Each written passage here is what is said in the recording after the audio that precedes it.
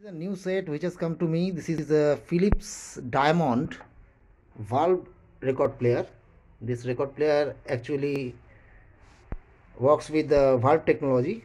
This is a tone arm, this is a cartridge, and this is a platter. And there are, if you can see, there are 4 speeds: 78, 45, 33 and 16 rpm. So this has come to me for the repairing and restoration. It is having a volume control, bass control, treble control. Now the client told me that it has some audio issues with this set, so I have to check it out, what are the issues, and how I could be able to restore those. This is the inside of this platter.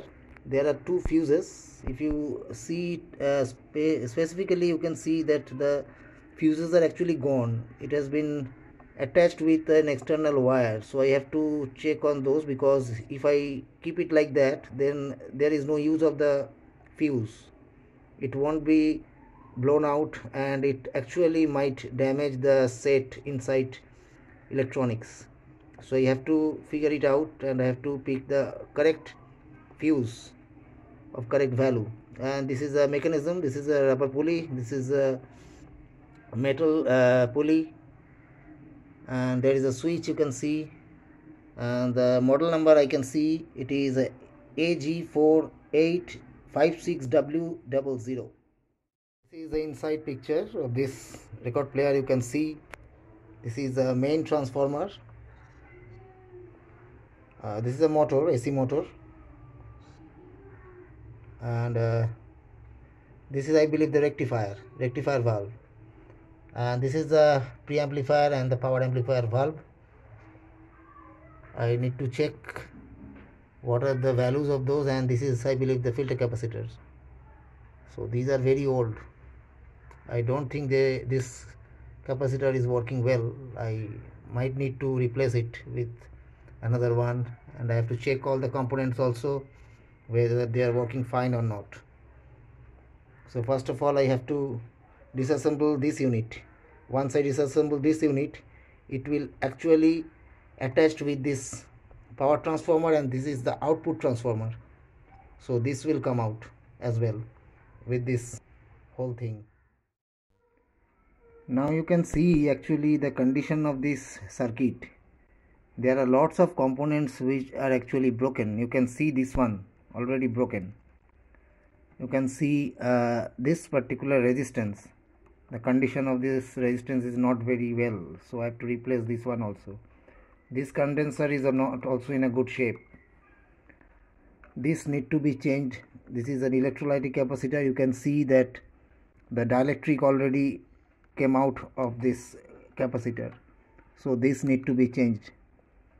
So there are some other components also. I won't be able to show you from here, but I need to check all these one by one. And what I will do, I will also change this filter capacitor. This consists of 2 capacitor, 50 microfarad and 50 microfarad 300 volt. I will replace it with 47 microfarad and 47 microfarad 400 volt or 450 volt. And the new capacitor is not going to be a can type. It will be the normal electrolytic capacitor which we use in these days. So there are lots of components which are not in good condition that need to be replaced one by one. And I will also check the potentiometers, the valve base. If there is any sorts of issue with those, I need to replace those also. So let's check one by one and try to make it working as it was earlier. This is the filter capacitor which was installed in the set. I have replaced it with a new one. Let me show you some resistances. I didn't thought that I had to replace these, but fortunately or unfortunately I had to do that. This is the resistance of 5.6 megs. The value becomes 10 meg. This is a 330k resistance. The value becomes 660. This is 220k. The value becomes 800k. And this is a 680 This is a 680K, value becomes 1 meg, and this resistance is a 1.4K, the value becomes more than 2K. You can see the condition of this capacitor. The dielectric has already came out from the inside, so it's not workable anymore. Naturally had to replace that. Check this one leg is already gone. This is one capacitor, I had to replace that also. This is one capacitor, 0.01 microfarad. This actually connects two anodes of UCL82, but while I measured, there was no capacitance I found from this capacitor, so I had to replace that. Nothing new for these capacitors, because in old sets we need to replace these also. You can see these peoples are also these items, but what I found typically new, that there are multiple resistances I actually replaced due to the value gone up.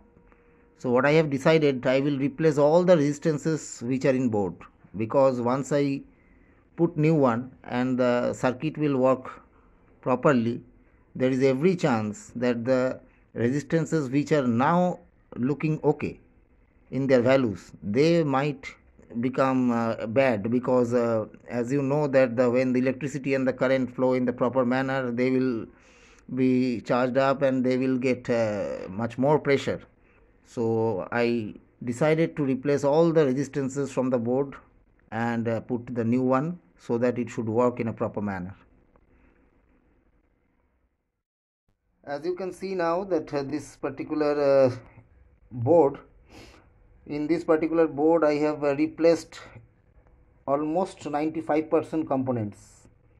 If you check all the resistances I have changed, the reason you know very well. You can see these all are new resistances I put here. At the same time, I have replaced the CAN type filter capacitor, so with 47 microfarad 350 volt capacitors, filter caps, and all the PF type other capacitors here I have changed. Now I will put the valves in this valve base, and I will try to check it whether it's working a bit better or not. But before that, I have to do all the connections. I have to connect all the connections which I have disconnected. You can see now that I have actually installed the circuit as it was, after replacing all the necessary components, including all resistors, capacitors, also the filter caps. And by the way, I just want to inform you that this set is actually made by Philips Holland, not Philips India. You can see how it looks like. And the valves that I just want to show you, used for this record player. This one is UY85. This is the rectifier valve, and this is the Philips UCL82. This is a triode and pentode. So this will rectify the AC to DC, and this will act as a preamplifier and the power amplifier also.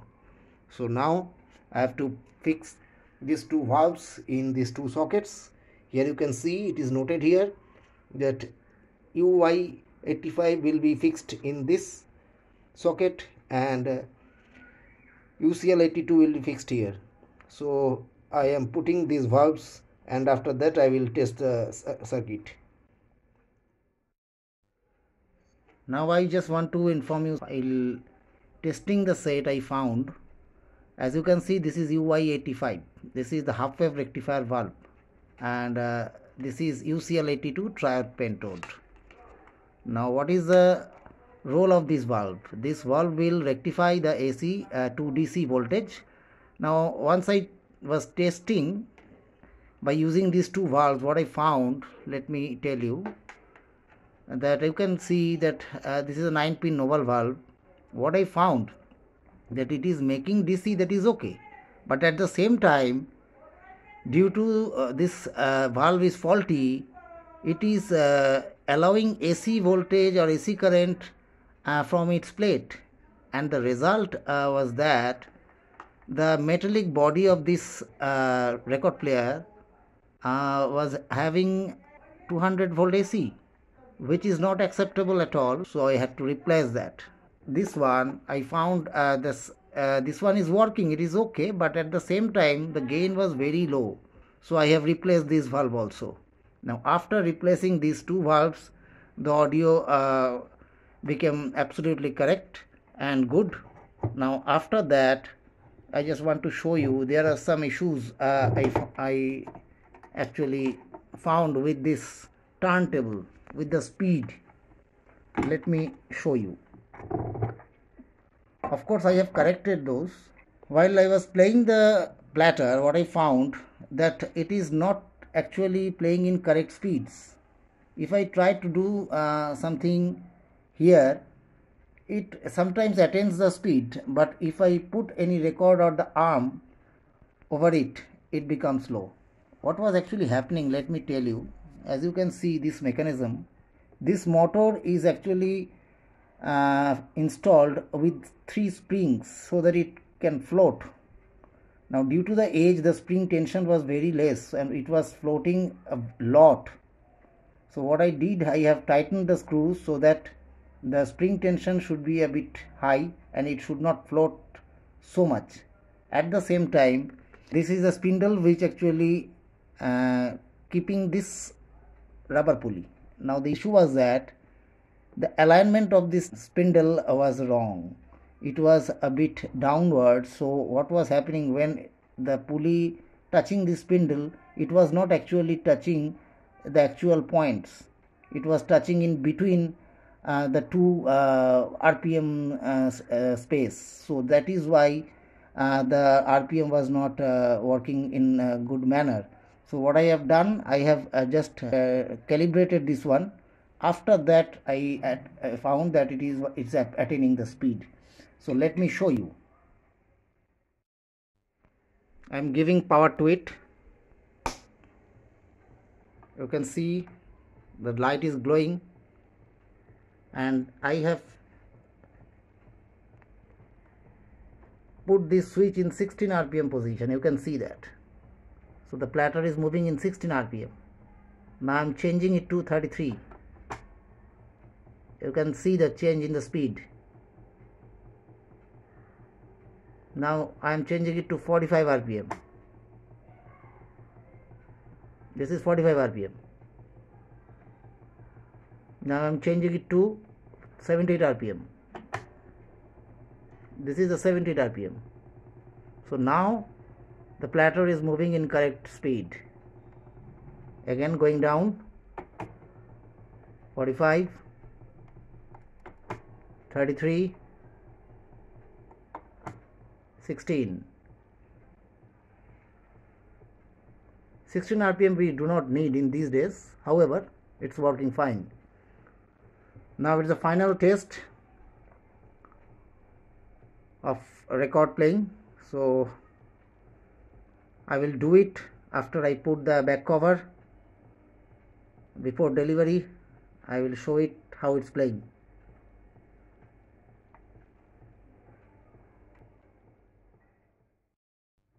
Now you can see the set is completely okay. It is ready. I can deliver it now. Now it's a music test. This is a Bengali record.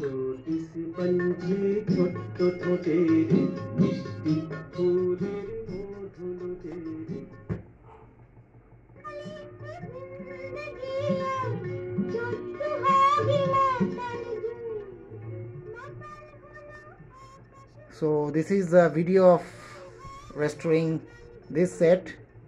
I believe that all you learned a bit from this video, and hopefully you enjoyed also. I also enjoyed much restoring this set.